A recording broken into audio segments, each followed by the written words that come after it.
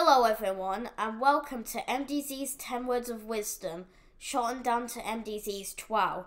This is a show inspired by Carrie KH's TWOW, so go subscribe to him. If you have no idea what's going on right now, then I'll explain what is happening. So each episode will be split into two parts, A and B. In the B part of each episode, I'll give the contestants a prompt, and the contestants must respond in 10 words or fewer. In the A part of the next episode, I'll display the responses anonymously to the voters, and I'll rank the entries from best to worst. I'll explain how in MDZ's TWOW 1A. And then in the B part, I'll tally up the votes, and I'll reveal who submitted which responses and what scores they got.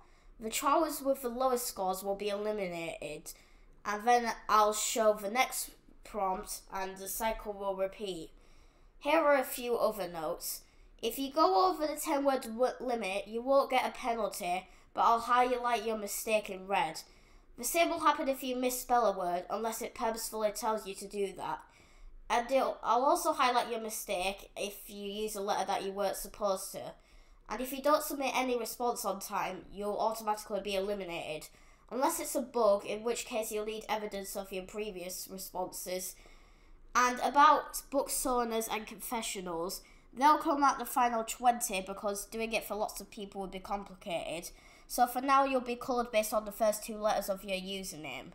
Anyways, without further delays, I'm going to show the first TWOW prompt, which is, you're stuck on a deserted island. You can only take one food item.